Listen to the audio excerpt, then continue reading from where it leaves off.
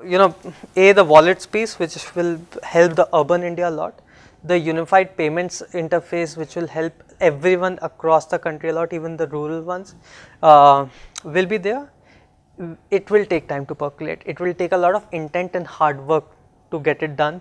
So, while you've done the bold move and everything, what needs to be followed is a lot of ground level work that needs to be done for that to succeed. Hyperbole is one thing, but stuff needs to do. So, the Swachh Abhiyan, a lot of groundwork needs to be done. So, even for this, a lot of groundwork will need to be done. It's just a question of intent and hard work. You do it, but given the past precedent, don't see it happening that easily.